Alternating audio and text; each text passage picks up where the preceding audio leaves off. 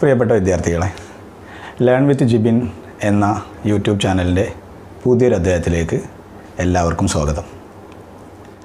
നിങ്ങൾ +2 കഴിഞ്ഞ ഒരു കുട്ടി മെഡിസിന് റിപ്പീറ്റ് ചെയ്യാൻ പോകുമ്പോൾ 90% കുട്ടികളുടെയും കോൺഫിഡൻസ് ഉള്ളൊരു സബ്ജക്റ്റാണ് ബയോളജി. ബയോളജിയിൽ സ്കോർ ചെയ്യാമെന്നുള്ളത് ഏതൊരു കുട്ടിയുടെയും വളരെ വലിയൊരു കോൺഫിഡൻസാണ്. അപ്പോൾ തുടക്കത്തിൽ നമ്മൾ ആ രീതിയിൽ തന്നെ ആയിരിക്കും പോവുക. നമ്മൾ ഹോസ്റ്റലിലേക്ക് മാറുമ്പോൾ ഹോസ്റ്റലിനോട് നമ്മൾ പൊരുത്തപ്പെട്ട് വരുമ്പോഴും ബയോളജി ഫസ്റ്റ് കിട്ടുന്ന ചാപ്റ്ററുകളൊക്കെ നമ്മൾ ആ കോൺഫിഡൻസ് ഇങ്ങനെ വർദ്ധിപ്പിക്കും. പഠനത്തിൽ നമ്മളൊന്ന് ലാഗ് ചെയ്യുന്ന ഒരു ജൂൺ ജൂലൈ കഴിഞ്ഞ August September മാസങ്ങളിലായിരിക്കും ബയോളജിയിൽ especially first ഇയറിലുള്ള physiology ചാപ്റ്ററിലേക്ക് teachers കടന്നില്ല. Physiology ചാപ്റ്ററിലേക്ക് കടന്നില്ലെന്ന സമയത്ത് നമ്മളെ കോൺഫിഡൻസിന് ഒരു ഇച്ചിരി കുറവ് സംഭവിച്ചോ എന്ന് നമുക്ക് പലപ്പോഴും തോന്നും. അങ്ങനെ കുട്ടികളെ പ്രധാനമായും വലക്കുന്ന ഫിസിയോളജിയിലെ ഒരു പ്രധാനപ്പെട്ട ചാപ്റ്ററാണ് ട്രാൻസ്പോർട്ട് ഇൻ പ്ലാന്റ്സ് എന്ന് പറയുന്നത്. ട്രാൻസ്പോർട്ട് ഇൻ പ്ലാന്റ്സിൽ നിന്ന് നമുക്ക് നീറ്റിന് സാധാരണയായിട്ട് 2 മുതൽ 3 ക്വസ്റ്റ്യൻസ് വരെയാണ് ചോദിക്കാറുള്ളത്. 2 ക്വസ്റ്റ്യൻസ് ആവാം, 3 ക്വസ്റ്റ്യൻസ് ആവാം. എന്ത് തന്നെയായാലും വളരെ ഇമ്പോർട്ടൻ്റ് ഉള്ള നിങ്ങളുടെ നീറ്റിൽ നിങ്ങളുടെ സ്കോർ നിർണ്ണയിക്കാൻ പറ്റുന്ന, എസ്പെഷ്യലി ബയോളജിയിൽ നിങ്ങളുടെ സ്കോർ നിർണ്ണയിക്കാൻ പറ്റുന്ന ഒരു വളരെ സുപ്രധാനമായ ചാപ്റ്റർ തന്നെയാണ് ട്രാൻസ്പോർട്ട് ഇൻ പ്ലാന്റ്സ്. പക്ക കോൺസെപ്റ്റുകൾ അടങ്ങിയിട്ടുള്ളൊരു ചാപ്റ്ററാണ്. ഇപ്പോൾ നമുക്കറിയാം ആ ചാപ്റ്ററിൽ ഒരുപാട് കോൺസെപ്റ്റുകളുണ്ട്, കോൺസെപ്റ്റ് ബേസ്ഡ് ആണ്. അപ്പോൾ ഒരു ബൈ ഹാർട്ട് സ്റ്റഡിയിൽ നിന്ന് മാറിയിട്ട് കോൺസെപ്റ്റ് എന്താണെന്ന് കറക്റ്റായിട്ട് ഗ്രാസ്പ് ചെയ്ത് കഴിഞ്ഞാൽ നമുക്ക് ഈ ചാപ്റ്ററിനെ വളരെ ഈസി ആയിട്ട് ക്യാച്ച് ചെയ്യാൻ പറ്റും. അപ്പോൾ അതിൽ വളരെ സുപ്രധാനമായിട്ടുള്ളതും ലളിതവുമായിട്ടുള്ള ഒരു ചെറിയ ടോപ്പിക്കാണ് നമ്മളിന്ന് ഈ സെഷനിൽ കൈകാര്യം ചെയ്യുന്നത്. ടോപ്പിക്കാണ് diffusion pressure and diffusion pressure deficit, which means DP and DPD. DP എന്ന് പറഞ്ഞാൽ ഡിഫ്യൂഷൻ പ്രഷർ. ഡിഫ്യൂഷൻ പ്രഷർ എന്താണെന്ന് അറിയണമെങ്കിൽ നമ്മൾ ആദ്യം ഡിഫ്യൂഷൻ എന്താണ് എന്നറിയണം. ഡിഫ്യൂഷൻ, വാട്ട് ഈസ് ഡിഫ്യൂഷൻ എന്നൊരാൾ നിങ്ങളോട് ചോദിച്ചു. ഡിഫ്യൂഷൻ എന്ന് പറഞ്ഞു കഴിഞ്ഞാൽ it is the movement of molecules. It is the movement of molecules. Molecules move ചെയ്യുക, ഓർ അതല്ലെങ്കിൽ അയോൺസ് മൂവ് ചെയ്യുക. ഒന്നുകിൽ മോളിക്യൂൾസ് അല്ലെങ്കിൽ അയോൺസ് മൂവ് ചെയ്യുക. It is the movement of molecules or ions. എവിടെ നിന്ന്? From higher concentration to lower concentration. HC means higher concentration, LC means lower concentration. So it is the movement of molecules or ions from higher concentration to lower concentration, or adallengil movement of molecules from high chemical potential to low chemical potential. CP means chemical potential.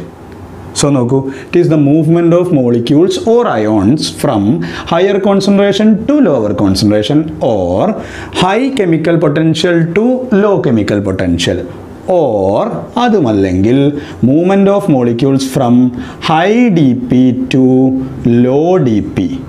high DPയിൽ നിന്ന് low DPയിലേക്ക് move ചെയ്യുക. ഈ 3 കണ്ടീഷൻസിലും അയോൺസോ മോളിക്യൂൾസോ move ചെയ്യുകയാണെങ്കിൽ അതാണ് diffusion. കണ്ടോ, നമ്മൾ പറയാൻ പോകുന്ന term ഇവിടെ വന്നു. ഇപ്പോൾ ഞാൻ ഒന്നുകൂടി പറയാം. Diffusion is the movement of molecules or ions from higher concentration to lower concentration, or high CP to law CP, or high DP to law DP. ഇനി നമുക്ക് ഇതറിയാം. Higher concentration to lower concentration എന്ന് പറഞ്ഞാൽ എന്താ അതിനർത്ഥം? Molecules കൂടുതലുള്ള ഒരു ഏരിയയിൽ നിന്ന് മോളിക്യൂൾസ് കുറവുള്ള ഒരു ഏരിയയിലേക്ക് മോളിക്യൂൾസ് മൂവ് ചെയ്യുക, ഡിഫ്യൂഷനാണ്. അതുപോലെ തന്നെ CP എന്ന് പറഞ്ഞു കഴിഞ്ഞാൽ അതിൻ്റെ അർത്ഥം കെമിക്കൽ പൊട്ടൻഷ്യൽ എന്നാണ് നമ്മൾ ഉദ്ദേശിക്കുന്നത്. കെമിക്കൽ പൊട്ടൻഷ്യൽ എന്ന് പറഞ്ഞു കഴിഞ്ഞാൽ അതിൻ്റെ അർത്ഥം ഫ്രീ എനർജി എന്നാണ് നമ്മൾ ഉദ്ദേശിക്കുന്നത്. അതായത് മൂവ് ചെയ്യാനുള്ള എനർജി, ഫ്രീ എനർജി, മൂവ് ചെയ്യാനുള്ള എനർജി. അപ്പോൾ സ്വാഭാവികമായിട്ടും കെമിക്കൽ പൊട്ടൻഷ്യൽ കൂടുതലുള്ളിടത്ത് ഫ്രീ എനർജി കൂടുതലായിരിക്കും, കെമിക്കൽ പൊട്ടൻഷ്യൽ കുറവുള്ളിടത്ത് ഫ്രീ എനർജി കുറവായിരിക്കും. ക്ലിയർ ആണോ? സോ അപ്പോൾ ഹയർ കെമിക്കൽ പൊട്ടൻഷ്യൽ ഉള്ളിടത്ത് molecules automatically lower chemical potential ഉള്ളിടത്തേക്ക് molecules move ചെയ്യും, അഥവാ high CP to law CP. അടുത്തത് high DP to law DP. So first of all എന്താണ് DP? DPയെ നമുക്ക് diffusion pressure എന്ന് വിളിക്കാം. ഡിഫ്യൂഷൻ പ്രഷർ എന്താണെന്ന് ചോദിച്ചാൽ നമുക്ക് പറയാം, it is the ability of diffusing molecules. Diffuse ചെയ്യുന്ന മോളിക്യൂൾസിൻ്റെ എബിലിറ്റിയാണ്. ശരിക്കും കേൾക്കണേ, ഇറ്റ് ഈസ് ദ എബിലിറ്റി, അതൊരു കഴിവാണ്. ആരത്? ഡിഫ്യൂസിങ് മോളിക്യൂൾസ്, ഡിഫ്യൂസ് ചെയ്യാനുള്ള മോളിക്യൂൾസിൻ്റെ ഒരു കഴിവ്. എവിടുന്ന് എങ്ങോട്ട്? From higher concentration to lower concentration, which means higher കോൺസെൻട്രേഷനിലിരിക്കുന്ന മോളിക്യൂൾസിനെ lower കോൺസെൻട്രേഷനിലിരിക്കുന്നിടത്തേക്ക് പോകാൻ, ഡിഫ്യൂസ് ചെയ്ത് പോകാൻ ഒരു കഴിവുണ്ട്. ആ കഴിവിനെ പറയുന്ന പേരാണ് ഡിഫ്യൂഷൻ പ്രഷർ. അപ്പോൾ കുട്ടികൾ ചോദിക്കും, ഡിഫ്യൂഷൻ പ്രഷർ എന്ന് പറഞ്ഞൊരു പ്രഷറല്ല, അപ്പോൾ ഈ ഡെഫിനേഷൻ വെച്ച് ആലോചിക്കുമ്പോൾ നിങ്ങൾക്കൊരു ബുദ്ധിമുട്ടുണ്ടാവും. അപ്പോൾ നമ്മൾ വേറൊരു ഡെഫിനേഷൻ കൂടി ഡിഫ്യൂഷൻ പ്രഷർ എന്ന് പറയാറുണ്ട്. It is the pressure exerted by diffusing molecules. Diffuse ചെയ്യുന്ന മോളിക്യൂൾസ് എക്സേർട്ട് ചെയ്യുന്ന പ്രഷറിനെ പറയുന്ന പേരാണ് ഡിഫ്യൂഷൻ പ്രഷർ. ഒന്നുകൂടി ഞാൻ പറയും, നോക്കിക്കോളൂ. ഡിഫ്യൂഷൻ എന്ന് പറഞ്ഞു കഴിഞ്ഞാൽ movement of molecules or ions from higher concentration to lower concentration, or high C P two law C P, or high D P two law D P. ഈ പ്രോസസ്സാണ് ഡിഫ്യൂഷൻ. ഡിഫ്യൂഷനിൽ നമ്മൾ പറഞ്ഞു high C P, C P എന്ന് പറഞ്ഞു കഴിഞ്ഞാൽ chemical potential എന്നാണ് അതിൻ്റെ അർത്ഥം. ഹൈ സി പി എന്ന് പറഞ്ഞു കഴിഞ്ഞാൽ കെമിക്കൽ പൊട്ടൻഷ്യൽ അഥവാ ഫ്രീ എനർജി കൂടുതലുള്ള ഏരിയ. ലോ സി പി എന്ന് പറഞ്ഞു കഴിഞ്ഞാൽ ഫ്രീ എനർജി കുറവുള്ള ഏരിയ. അപ്പോൾ സ്വാഭാവികമായിട്ട് എനർജി കൂടുതലുള്ളവർക്ക് എനർജി കുറവുള്ളവർക്കാണ് മോളിക്യൂൾസ് മൂവ് ചെയ്യുക. ഇനി എന്താണ് ഡിഫ്യൂഷൻ പ്രഷർ എന്നുള്ളതുകൊണ്ട് ഉദ്ദേശിക്കുന്നത്? It is the ability of diffusing molecules to diffuse from higher concentration to lower concentration. Higher കോൺസെൻട്രേഷനിൽ നിന്ന് ലോവർ കോൺസെൻട്രേഷനിലേക്ക് ഡിഫ്യൂസ് ചെയ്ത് പോകാനുള്ള ആ മോളിക്യൂൾസിൻ്റെ കഴിവിനെ പറയുന്ന പേരാണ് ഡിഫ്യൂഷൻ പ്രഷർ. കേൾക്കണേ, ഈ കഴിവിനെ പറയുന്ന പേരാണ് ഡിഫ്യൂഷൻ പ്രഷർ. അത് ആ പ്രഷർ വെച്ചിട്ടൊരു ഡെഫിനേഷൻ കൂടി നമുക്ക് പറയാം. It is the pressure exerted by diffusing molecules. ഒരു മീഡിയത്തിൽ നിന്ന് മോളിക്യൂൾസ് വേറൊരു മീഡിയത്തിലേക്ക് അല്ലെങ്കിൽ വേറൊരു ഏരിയയിലേക്ക് ഡിഫ്യൂസ് ചെയ്ത് പോകുമ്പോൾ ആ ഡിഫ്യൂസ് ചെയ്ത മോളിക്യൂൾ പരസ്പരം ഒരു പ്രഷർ എക്സേർട്ട് ചെയ്യും. ആ പ്രഷറിനെ പറയുന്ന പേരാണ് ഡിഫ്യൂഷൻ പ്രഷർ. ഇനി നമുക്ക് നോക്കാം. ഹയർ കോൺസെൻട്രേഷൻ ഉള്ള ഒരു ഏരിയ ആണെന്ന് വിചാരിക്കുക. ആ ഹയർ കോൺസെൻട്രേഷൻ ഉള്ളിടത്ത് അതിൻ്റെ ഡി പി എന്താവും, അവിടുത്തെ സി പി എന്താവും. ലോവർ കോൺസെൻട്രേഷൻ ഉള്ള ഒരു ഏരിയയിൽ അവിടുത്തെ ഡി പി എന്താവും, സി പി എന്താവും എന്നാണ് നമ്മൾ നോക്കാൻ പോണത്. നോക്കൂ, ഹയർ കോൺസെൻട്രേഷൻ ഉള്ള ഏരിയയിൽ നമ്പർ ഓഫ് മോളിക്യൂൾസ് കൂടുതലാണ്. സ്വാഭാവികമായിട്ടും അവിടുന്ന് ഡിഫ്യൂസ് ചെയ്യാനുള്ള കഴിവ് കൂടുതലല്ല, ഡിഫ്യൂഷൻ പ്രഷർ കൂടുതലായിരിക്കും. അവിടുത്തെ ഹയർ കോൺസെൻട്രേഷനിൽ തന്നെ അവിടുത്തെ ഫ്രീ എനർജി അഥവാ കെമിക്കൽ പൊട്ടൻഷ്യൽ അതും കൂടുതലായിരിക്കും. എന്നാൽ ലോവർ കോൺസെൻട്രേഷനിലോടുത്ത് ഡിഫ്യൂസ് ചെയ്യാനുള്ള കഴിവ് കുറവായിരിക്കും, അപ്പോൾ ഡിഫ്യൂഷൻ പ്രഷർ കുറവായിരിക്കും. അതുപോലെ തന്നെ അവിടുത്തെ മോളിക്യൂൾസിൻ്റെ ഫ്രീ എനർജി കുറവായിരിക്കും, അപ്പോൾ അവിടുത്തെ സി പി കുറവായിരിക്കും. അപ്പോൾ നമുക്ക് പറയാം, at higher concentration D P and C P R high, at lower concentration diffusion pressure and chemical potential R law. അപ്പോൾ നമുക്കിനി നോക്കാം എങ്ങനെ. എപ്പോഴും ഡിഫ്യൂഷൻ എവിടെ നിന്ന് എങ്ങോട്ടാണ് നടക്കുക? ഹയർ കോൺസെൻട്രേഷനിൽ നിന്ന് ലോവർ കോൺസെൻട്രേഷനിലേക്കാണ് ഡിഫ്യൂഷൻ നടക്കുക. അത് വെച്ച് പറയുമ്പോൾ നമുക്ക് ഇങ്ങനെ തന്നെ പറഞ്ഞൂടെ, ഡി പി കൂടുതലുള്ളവിടുന്ന് കുറവുള്ളടത്തേക്കല്ലേ ഡിഫ്യൂഷൻ നടക്കുക, സി പി കൂടുതലുള്ളവിടുന്ന് കുറവുള്ളടത്തേക്കാണ് ഡിഫ്യൂഷൻ നടക്കുക. അതിനല്ലേ നമ്മളിവിടെ പറഞ്ഞത് higher concentration to lower concentration, high C P two law C P, high D P two law D P. ഇതാണ് ഇവിടുന്ന് ചോദിച്ചിട്ടുള്ളത്. ഇത് ട്രൂ ഓർ ഫാൾസ് സ്റ്റേറ്റ്മെൻറ്റിൽ നമ്മൾ കാണാറുണ്ട്. ട്രൂ ഓർ ഫാൾസ് സ്റ്റേറ്റ്മെൻറ്റിൽ 2-3 സ്റ്റേറ്റ്മെൻറ്റ് ഇങ്ങനെ വരും. At higher concentration C P will be law and D P will be high, അല്ലെങ്കിൽ at lower concentration D P will be high and C P will be law. ഇങ്ങനെ പറയുന്ന സ്റ്റേറ്റ്മെൻറ്റുകൾ ഉണ്ടാവും. ഈ ഒരു diagram നോക്കിയാൽ നിങ്ങൾക്ക് അതൊക്കെ മനസ്സിലാവും. Higher concentration D P and C P will be high, lower concentration D P and C P will be high, law. Is it clear? അപ്പോൾ ഇതാണ് നമുക്ക് ഡിഫ്യൂഷൻ പ്രഷറിൻ്റെ തുടക്കത്തിൽ പറയാനുള്ളത്. ഇനി ഡിഫ്യൂഷനുമായി ബന്ധപ്പെട്ട് നമുക്ക് പറയാനുള്ളത് ഡിഫ്യൂഷൻ്റെ ക്യാരക്ടറിസ്റ്റിക്സ് ആണ്. Characteristics of diffusion. ഡിഫ്യൂഷൻ്റെ ചില സ്വഭാവ സവിശേഷതകൾ ആ പാരഗ്രാഫുമായി ബന്ധപ്പെട്ട് പറയുന്നുണ്ട്. നമുക്ക് വളരെ ലളിതമായിട്ട് അത് പഠിക്കാൻ പറ്റും. ബൈഹാർട്ട് ചെയ്യേണ്ട ഒരാവശ്യമില്ല, ഒരൊറ്റ പോയിന്റ് കിട്ടിയാൽ നമുക്ക് ബാക്കി പോയിന്റ്സ് ഒക്കെ പറയാൻ പറ്റും. അതിൽ ഒന്നാമത്തെ ക്യാരക്ടറിസ്റ്റിക്സ് നോക്കാം നമുക്ക്. ഡിഫ്യൂഷൻ്റെ ഒന്നാമത്തെ ക്യാരക്ടറിസ്റ്റിക്സ് ആണ് കുട്ടികളെ, അതൊരു പാസീവ് പ്രോസസ്സാണ്. ഡിഫ്യൂഷൻ എന്ന് പറയുന്നത് ഒരു പാസീവായിട്ടുള്ള പ്രക്രിയയാണ്. പാസീവ് മീൻസ് എന്താ അതിൻ്റെ അർത്ഥങ്ങൾ എല്ലാവരും പഠിച്ചിട്ടുണ്ട്. പാസീവ് ആക്റ്റീവ് ഒക്കെ. പാസീവ് എന്ന് പറഞ്ഞാൽ എന്താ? എനർജി വേണ്ട. അപ്പോൾ നമ്മുടെ രണ്ടാമത്തെ പോയിൻ്റ് അതാണ്, നോ എ ടി പി അഥവാ no expenditure of cellular energy, ATP. Diffusion നടക്കണം എന്നുണ്ടെങ്കിൽ എന്ത് വേണ്ട എന്നാണ് അതിൻ്റെ അർത്ഥം? ഒരു എനർജിയുടെ ആവശ്യമില്ല, അത് ഫ്രീ ആയിട്ട് നടന്നോളും. No ATP is needed. Clear ആണോ? ATP വേണ്ട ഉള്ളത് കൊണ്ട് തന്നെ ഡിഫ്യൂഷൻ എല്ലായ്പ്പോഴും എവിടെ നിന്ന് എങ്ങോട്ടാണ് നടക്കുക? Higher concentration to lower concentration ആണ് ഡിഫ്യൂഷൻ നടക്കാറുള്ളത്. നോക്കണേ, അത് പാസീവാണ്. പാസീവ് ആയതുകൊണ്ട് ATP വേണ്ട. ATP വേണ്ടാത്തത് കൊണ്ട് തന്നെ സാധാരണയായിട്ട് അതിന് എനർജി ഉണ്ടാവും. ഹയർ കോൺസെൻട്രേഷനിൽ CP കൂടുതലാണ്, അത് ലോവർ കോൺസെൻട്രേഷനിലേക്കാണ് മൂവ് ചെയ്യുക.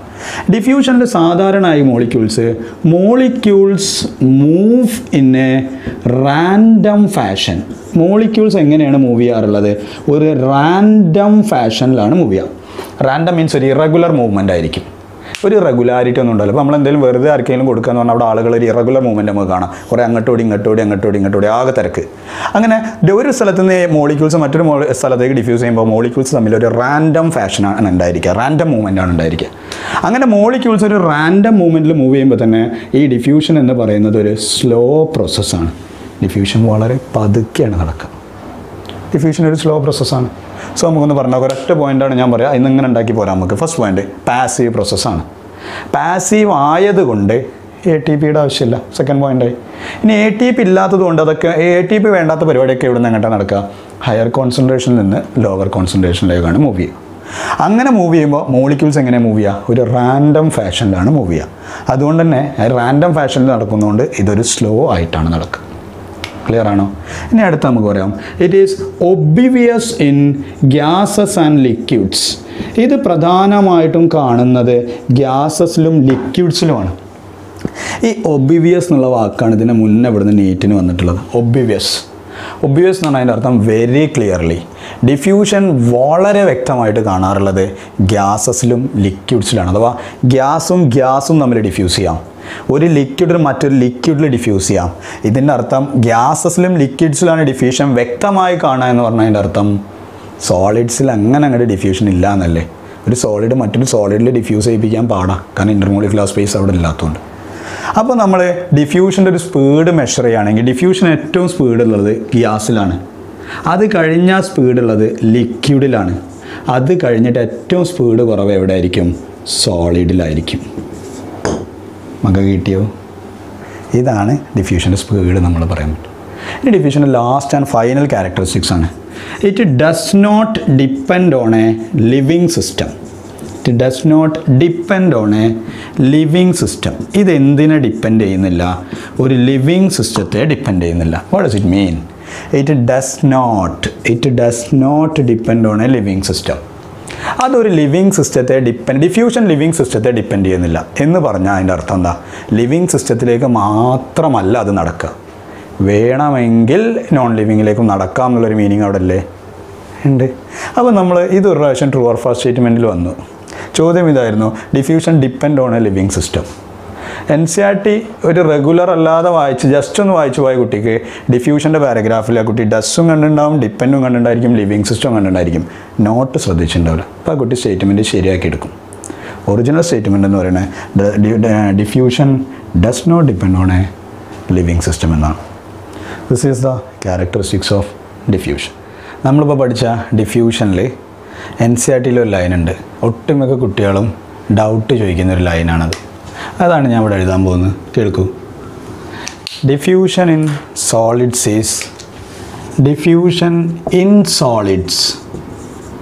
Is rather than of solids is more likely എന്ന് പറയുന്നൊരു ലൈനുണ്ട്. ഇതെല്ലാവരും ഡിഫ്യൂഷൻ എന്നുള്ള പാരഗ്രാഫിലാണ് ഉണ്ടായിരിക്കും. ഒട്ടുമിക്ക കുട്ടികൾക്ക് ഇത് എന്താണെന്ന് മനസ്സിലാവില്ല. ഇതുപോലെ ബൈഹാർട്ട് ചെയ്ത് പോകാറാണ് പതിവ്. പക്ഷേ diffusion in solids is rather than of solids is more likely എന്ന് പറയുന്നതിൻ്റെ എക്സാക്റ്റ് മീനിങ് എന്താണെന്ന് ചോദിച്ചത്. ഡിഫ്യൂഷൻ ഇൻ സോളിഡ്സ്, സോളിഡിലേക്ക് എന്തെങ്കിലും ഡിഫ്യൂസ് ചെയ്യാം. Rather than of solids, solid വേറെന്തിലേക്കും diffuse ചെയ്യുന്നത്. ഇത് സോളിഡിലേക്ക് വാട്ടറോ അല്ലെങ്കിൽ എന്തെങ്കിലും ഇങ്ങോട്ട് ഡിഫ്യൂസ് ചെയ്യാം. ഇത് സോളിഡ് ഏതെങ്കിലും ഒരു സോളിഡ് വാട്ടറോ അല്ലെങ്കിൽ എന്തെങ്കിലും അങ്ങോട്ടേക്ക് ഡിഫ്യൂസ് ചെയ്യാം. ഈ രണ്ട് കമ്പാരിസൺ നോക്കുമ്പോൾ സോളിഡ്സിലേക്കുള്ള ഡിഫ്യൂഷനാണ് സോളിഡ് മറ്റൊന്നിലേക്ക് ഡിഫ്യൂസ് ചെയ്യുന്നതിനേക്കാൾ ഫാസ്റ്ററായിട്ട് നടക്കുക എന്നാണ് ഈ ലൈനോട് ഉദ്ദേശിച്ചത്. ശരിക്കും മനസ്സിലായിണ്ടാവില്ല. നോക്കിക്കോളൂ. ഞാനൊരു ബീക്കർ എടുത്തു, ഇതിൽ ഞാൻ കുറച്ച് വാട്ടർ എടുത്തു. ഞാൻ വീണ്ടും ഒരു ബീക്കർ എടുത്തു, ഞാൻ അതിൽ ഇച്ചിരി വാട്ടർ എടുത്തു. ഇതിൽ ഞാനൊരു സോളിഡിനെ പ്ലേസ് ചെയ്തു, ഇതിലും ഞാനൊരു സോളിഡിനെ പ്ലേസ് ചെയ്തു. നോക്കൂ, ഇവിടുന്ന് വെള്ളം സോളിഡിലേക്ക് ഡിഫ്യൂസ് ചെയ്യാണ്. അതാണ് ഡിഫ്യൂഷൻ ഇൻ സോളിഡ്സ് എന്ന് പറയുന്നത്. സോളിഡിലേക്ക് ഡിഫ്യൂസ് ചെയ്തു. ഇവിടെ സോളിഡ് എന്ത് ചെയ്യുകയാണെന്ന് ചോദിച്ചു കഴിഞ്ഞാൽ ഈ ലിക്വിഡിലേക്ക് ഇങ്ങോട്ട് ഡിഫ്യൂസ് ചെയ്യാണ്. ഈ അരമാർക്ക് കൊണ്ട് ഡിഫ്യൂസ് ചെയ്യാന്നാണ് ഉദ്ദേശിക്കുന്നത് കേട്ടോ. ശരിക്കും ഇത് സെല്ലല്ല, അതൊരു സോളിഡ് ആയുള്ള സബ്സ്റ്റൻസ് ആണ്, ഏതെങ്കിലും ഒരു ക്രിസ്റ്റലാണ്. അപ്പോൾ ഇവിടെ എന്ത് ചെയ്തു എന്ന് ചോദിച്ചു കഴിഞ്ഞാൽ ഒരു സോളിഡിനെ ഇച്ചിരി വെള്ളത്തിലിട്ടപ്പോൾ വെള്ളം ഇച്ചിരി ആ സോളിഡിലേക്ക് അങ്ങോട്ട് കയറി. ഇപ്പോൾ സിമ്പിളായിട്ട് പറയാം, നിങ്ങൾ റൈസിൻസ് വെള്ളത്തിലിടുക, റൈസിൻസ് കേട്ടില്ലേ, ഉണക്കമുന്തിരി വെള്ളത്തിലിട്ടാൽ വെള്ളം അങ്ങോട്ട് കയറും. അതാണ് ഡിഫ്യൂഷൻ ഇൻ സോളിഡ്സ് എന്ന് പറയുന്നത്. എന്നാൽ നമ്മളൊരു പഞ്ചസാര തരി വെള്ളത്തിലിട്ടാൽ ആ പഞ്ചസാര തരി വെള്ളത്തിലേക്ക് ഡിഫ്യൂസ് ചെയ്യും. അതാണ് ഡിഫ്യൂഷൻ ഓഫ് സോളിഡ് എന്ന് പറയുന്നത്. ഈ രണ്ട് ഡിഫ്യൂഷൻസ് നമ്മൾ കമ്പയർ ചെയ്യുകയാണെങ്കിൽ ഡിഫ്യൂഷൻ ഇൻ സോളിഡ്സ് എന്ന് പറയുന്നത് ഡിഫ്യൂഷൻ ഓഫ് സോളിഡ്സിനേക്കാൾ ഫാസ്റ്റർ ആവും. അങ്ങനെ നടക്കാനാണ് കൂടുതൽ സാധ്യത എന്നാണ് NCERT പറയുന്നത്. അപ്പോൾ നമുക്ക് സംശയം ഉണ്ടാവും, എന്താണ് അങ്ങനെ നടക്കാൻ കാരണം? നമ്മൾ ആലോചിക്കുമ്പോൾ ഇതല്ലേ എളുപ്പം, പഞ്ചസാര വെള്ളത്തിൽ ഡിഫ്യൂസ് ചെയ്യുന്നതിൽ എളുപ്പം എന്നൊരു തോന്നലുണ്ടാവും. അതിൻ്റെ കാരണം പറയുന്നത് ഇത് ഫാസ്റ്റാണ്. Diffusion in solids diffusion of സോളിഡ്സിനേക്കാൾ faster ആവാൻ കാരണം എന്താണെന്ന് ചോദിച്ചാൽ 2 കാരണങ്ങളാണ് പറയാറ്. ഒന്ന്, സോളിഡ്സിന് ഡിഫ്യൂഷനുള്ള കഴിവ് കുറവാണ്. നമ്മൾ നേരത്തെ പറഞ്ഞു, ഡിഫ്യൂസ് ചെയ്യാനുള്ള കഴിവ് സോളിഡ്സിന് കുറവാണ്. അപ്പോൾ നമ്മൾ എക്സ്റ്റേണലായിട്ട് എന്തെങ്കിലും കൊടുത്തിട്ട് ഡിഫ്യൂസ് ചെയ്യിപ്പിക്കണം. അപ്പോൾ അവിടെ ഡിഫ്യൂഷൻ കുറയാൻ കാരണമായി. രണ്ടാമത്തെ കാരണം, സോളിഡ്സ് എല്ലായ്പ്പോഴും അവരുടെ ഷേപ്പ് മെയിൻറ്റെയിൻ ചെയ്യാൻ വേണ്ടി ശ്രമിക്കും. അപ്പോൾ ഒരു സോളിഡ് ലിക്വിഡിലേക്ക് ഡിഫ്യൂസ് ചെയ്ത് പോകുമ്പോൾ അതിൻ്റെ ഷേപ്പ് നഷ്ടപ്പെട്ടു പോലെ, അതിനൊരിക്കലും ഒരു സോളിഡ് ആഗ്രഹിക്കില്ല. ഈ 2 കാരണങ്ങൾ കൊണ്ടാണ് diffusion in solids is faster than diffusion of solids എന്ന് നമ്മൾ പറയുന്നത്. സോ DPയും ഡിഫ്യൂഷനുമായി ബന്ധപ്പെട്ട കാര്യങ്ങളൊക്കെ നിങ്ങൾക്ക് മനസ്സിലാവുണ്ടാകും. അത് ചോദിക്കുന്ന ഏരിയകളൊക്കെ ഞാൻ പറഞ്ഞു, ഞാനിങ്ങനെ ബോക്സ് ആയിട്ട് കാണിച്ചായിരുന്നു. ഇനി നമുക്ക് കുറച്ചുകൂടി കോറായിട്ടുള്ളൊരു ഏരിയയിലേക്കാണ് പോകുന്നത്. DPയുമായി ബന്ധപ്പെട്ടൊരു topic, DPD, diffusion pressure deficit. ആ വാക്കിൽ തന്നെ അതിൻ്റെ അർത്ഥമുണ്ട് എന്താണെന്നുള്ളത്. DP നിങ്ങൾക്ക് അറിയാം, DP diffusion pressure, ability to diffuse ചെയ്യാനുള്ള കഴിവ്. ഡെഫിസിറ്റ് എന്ന് പറഞ്ഞാൽ അതിൻ്റെ അർത്ഥം എന്നാ? കുറവ്. അപ്പോൾ എന്താ മൊത്തമായിട്ട് അർത്ഥം വരിക? ഡിഫ്യൂഷൻ പ്രഷറിലുള്ള ആ കുറവിനെ പറയുന്ന പേരാണ് diffusion pressure deficit. DPയിലുണ്ടാവുന്ന ഡെഫിഷ്യൻസിയാണ് diffusion pressure deficit. അപ്പോൾ അതെങ്ങനെ ഒന്ന് ഡിഫൈൻ ചെയ്യാൻ നമുക്ക് നോക്കാം. അതിന് മുന്നേ ധാരാളം കണ്ടെത്തി നോക്കണം. DPD was discovered by the term discovered by എന്നല്ല നമ്മൾ പറയാം, the term DPD was proposed by. DPD എന്നുള്ളൊരു പദം ലോകത്തിന് മുന്നിലേക്ക് അല്ലെങ്കിൽ ശാസ്ത്രത്തിന് മുന്നിലേക്ക് എറിഞ്ഞു തന്ന സയൻറ്റിസ്റ്റിൻ്റെ പേരാണ് കുട്ടികളെ മേയർ എന്നാണ് നമ്മൾ വിളിക്കുക. മേയർ. DPD എന്നുള്ള ടേം ഇൻട്രൊഡ്യൂസ് ചെയ്ത മനുഷ്യൻ്റെ പേരാണ് മേയർ. BS മേയർ എന്നൊക്കെയാണ് പറയാം. മേയർ എന്നാണ് നിങ്ങൾ ഈ ചാപ്റ്ററിൽ നിന്ന് ചില സയൻറ്റിസ്റ്റുകളുടെ പേര് മാച്ചിങ്ങിലൊക്കെ കാണാറുണ്ട്. അപ്പോൾ മേയർ ഒന്ന് ഓർത്തേക്കുക. റണ്ണറൊക്കെ കേട്ടിട്ടുണ്ട് നിങ്ങൾ, അപ്പോപ്ലാസ്റ്റും സിംപ്ലാസ്റ്റും പറയുന്ന അവിടെ നമ്മൾ റണ്ണറൊക്കെ പറയാറുണ്ട്. The term DPD was proposed by mayor. ആ മേയർ അത് ഇൻട്രൊഡ്യൂസ് ചെയ്ത വർഷമാണ് കുഞ്ഞുങ്ങളെ 1938. നോക്കണേ, 1938 BS മേയർ എന്ന് പറഞ്ഞ സയൻറ്റിസ്റ്റ് വന്നിട്ട് DPD എന്നുള്ളൊരു കോൺസെപ്റ്റ് സയൻസിന് മുന്നിലേക്ക് എറിയുന്നത്. അപ്പോൾ എന്താണ് DPD? ഇപ്പോൾ ജനറലി നിങ്ങൾക്ക് മനസ്സിലായി, ഡിഫ്യൂഷൻ പ്രഷറിൽ ഉണ്ടാവുന്ന കുറവാണ് DPD. ഇനി DPDക്ക് ഒരു ഡെഫിനിഷൻ പറയാം. DPD is the lowering of ഇങ്ങനെ ഇട്ടാൽ മനസ്സിലാവില്ലേ? DPD is the lowering of DP of water molecules. ഇപ്പോൾ കിട്ടിയോ? ആരുടെ DP കുറയുക? വാട്ടർ മോളിക്യൂൾസിൻ്റെ DP കുറയുക. DP എന്ന് പറഞ്ഞാൽ അറിയാം, ഡിഫ്യൂസ് ചെയ്യാനുള്ള കഴിവ്. DPD എന്ന് പറഞ്ഞു കഴിഞ്ഞാൽ വാട്ടർ മോളിക്യൂൾസിൻ്റെ ഡിഫ്യൂഷൻ പ്രഷർ കുറയുക. DPD is the lowering of DP of water molecules due to the presence of solutes.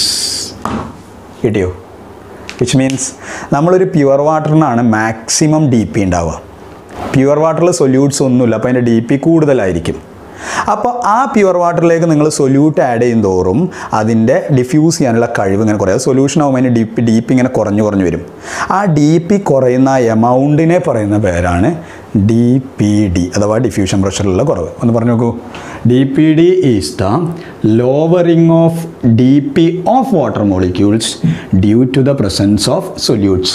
Pure വാട്ടറിലേക്ക് solute add ചെയ്യുന്തോറും ആ പ്യുവർ വാട്ടറിന് ഡിഫ്യൂസ് ചെയ്യാനുള്ള കഴിവ് ഇങ്ങനെ കുറഞ്ഞു വരുന്നതിനെ പറയുന്ന പേരാണ് ഡിഫ്യൂഷൻ പ്രഷർ ഡെഫിസിറ്റ്. ഇവിടെ നമുക്കൊരു പോയിന്റ് പറയാൻ പറ്റും. Pure water has maximum DP. Diffusion pressure diffuse ചെയ്യാനുള്ള കഴിവ് ഏറ്റവും കൂടുതലായിരിക്കും പ്യുവർ വാട്ടറിനായിരിക്കും. കിട്ടിയോ? ഇനി നമുക്കൊരു എക്സ്പെരിമെൻ്റ് ചെയ്ത് നോക്കാം. ഞാനൊരു ബീക്കർ എടുത്തു, നിങ്ങളും ഒരു ബീക്കർ എടുക്കൂ. നമ്മൾ 2 ബീക്കർ എടുത്തു.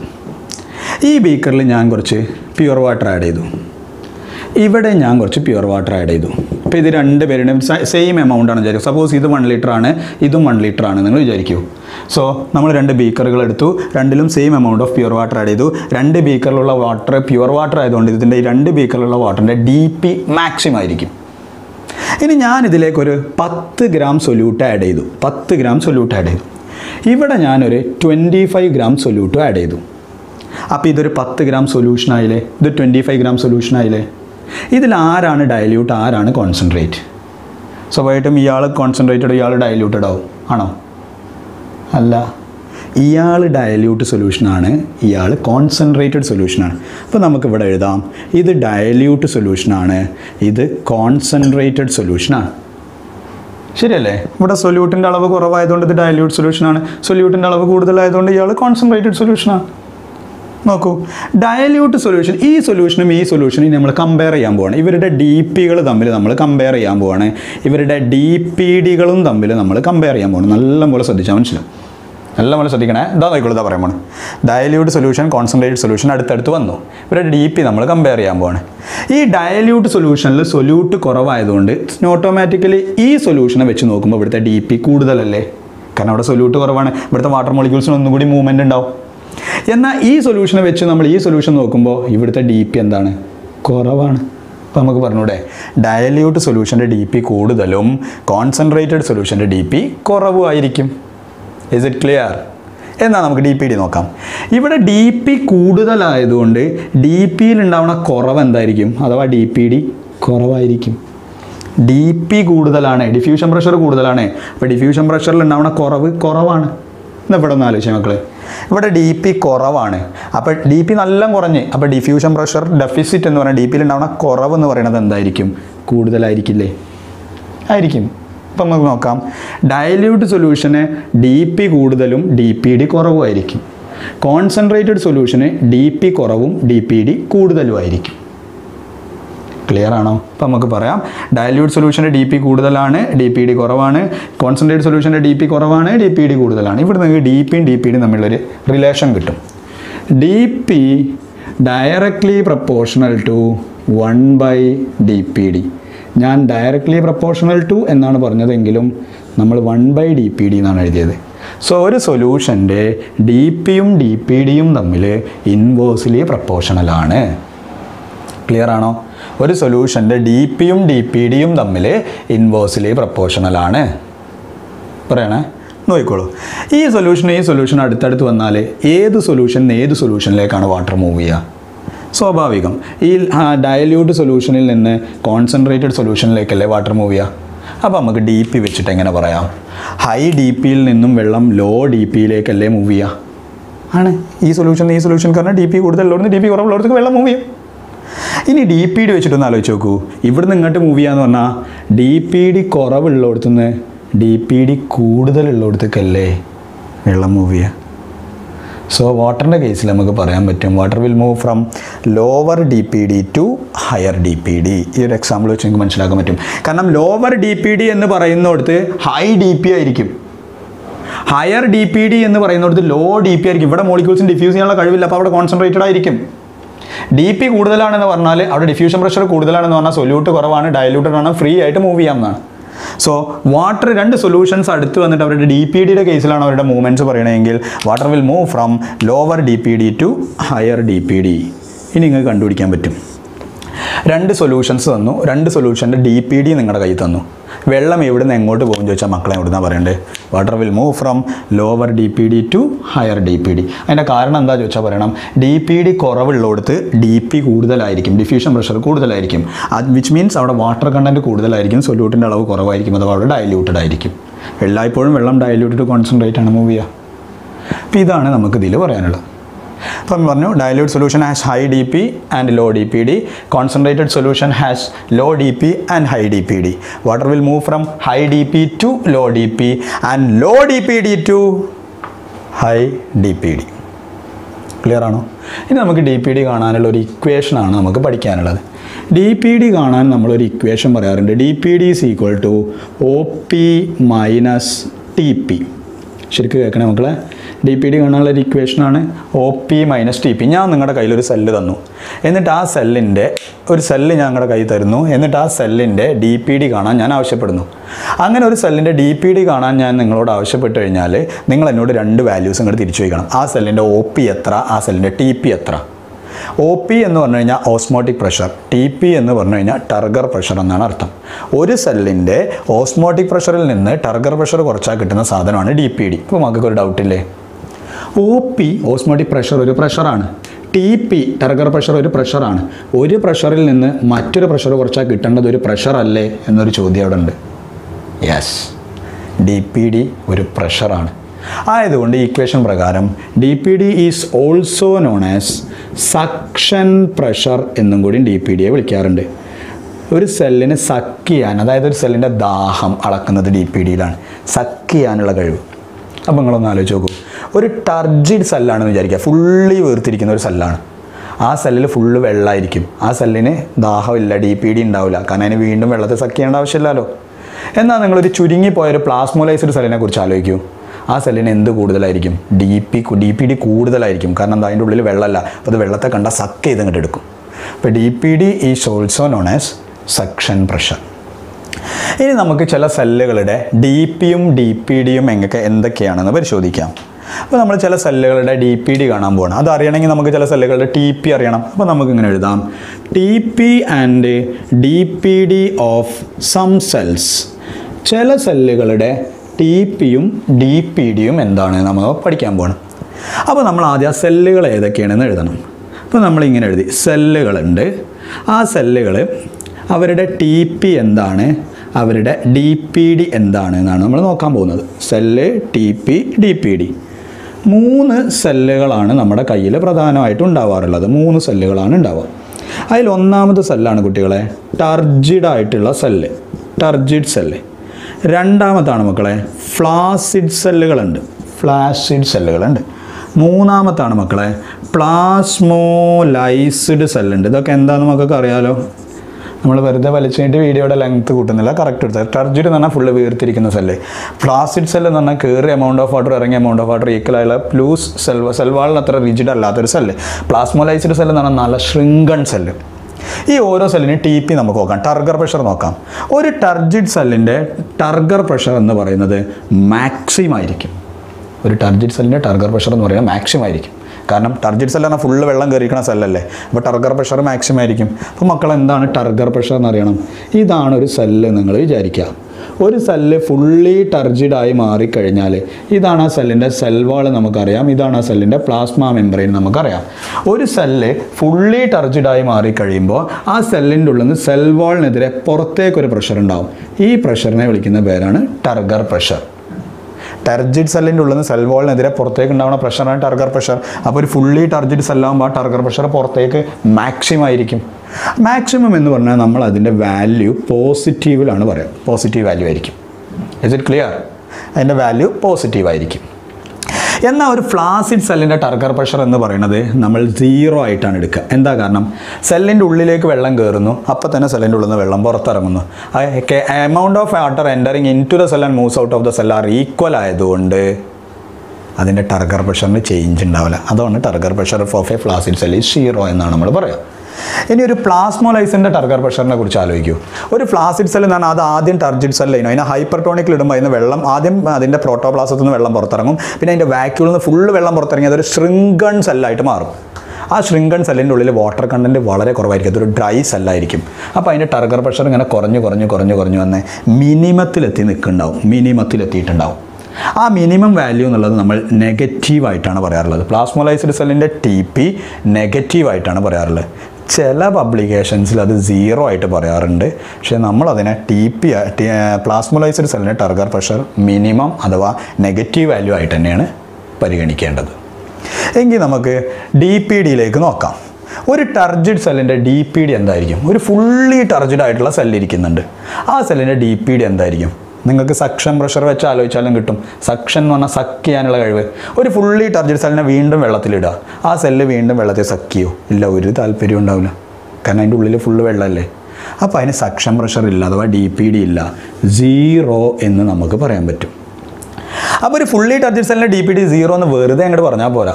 അതെങ്ങനെയാണ് നമുക്ക് കാണണം? നിങ്ങൾ ഇക്വേഷനിലേക്ക് നോക്കൂ. DPD കാണാനുള്ള ഇക്വേഷൻ OP - TP അല്ലേ? ആണ്. അപ്പോൾ ഒരു ഫുള്ളി ടർജിഡ് സെല്ലിൻ്റെ DPD 0 എന്ന് പറയണമെങ്കിൽ ആ ഇക്വേഷൻ പ്രകാരം ആ ഫുള്ളി ടർജിഡ് സെല്ലിൻ്റെ ഓസ്മോട്ടിക് പ്രഷർ ടർഗർ പ്രഷറിന് ഈക്വൽ ആവണം. അതാണ് ഞാനിവിടെ എഴുതിയിരിക്കുന്നത്. OP is equal to TP എന്ന്. ഇനി എങ്ങനെ ഒരു ടർജിഡ് സെല്ലിൻ്റെ OPയും DP ഈക്വൽ ആവുമെന്നാണ് ഞാൻ പറയാൻ പോകുന്നത്. ഇതൊരു ഫുള്ളി ടർജിഡ് സെല്ലാണ്. അതിൻ്റെ സെൽ വോളാണ്, പ്ലാസ്മ മെംബ്രെയിനാണ്. ഇത് അതിൻ്റെ ടർഗർ പ്രഷർ പുറത്തേക്ക്. ഈ സെല്ലിനെ നിങ്ങൾ വെള്ളത്തിൽ വെക്കുക. സ്വാഭാവികമായിട്ടും ഇതൊന്നും അറിയാതെ പുറത്തുനിന്ന് വെള്ളം ഓസ്മോസ് വഴി വെള്ളം സെല്ലിൻ്റെ ഉള്ളിലേക്ക് കയറി വരാൻ ശ്രമിക്കും. ആ സമയത്ത് വെള്ളത്തിന് ഇങ്ങോട്ട് കയറാൻ കഴിയില്ല. കാരണം ഇവിടുന്ന് കംപ്ലീറ്റ് ടർഗർ പ്രഷർ അങ്ങനെ ഒരു പ്രഷർ അങ്ങോട്ടുണ്ട്. അപ്പോൾ അതിനെ ഓവർകം ചെയ്ത് ഓസ്മോസിന് ഇങ്ങോട്ട് ഓസ്മോസ് വഴി വെള്ളത്തിന് ഇങ്ങോട്ട് വരാൻ കഴിയില്ല. ആക്ച്വലി നമ്മളിവിടെ ഓസ്മോസ് പ്രിവെൻറ്റ് ചെയ്തില്ലേ? ഓസ്മോസ് പ്രിവെൻറ്റ് ചെയ്യിപ്പിച്ച് ശരിക്കും ആരാണ്?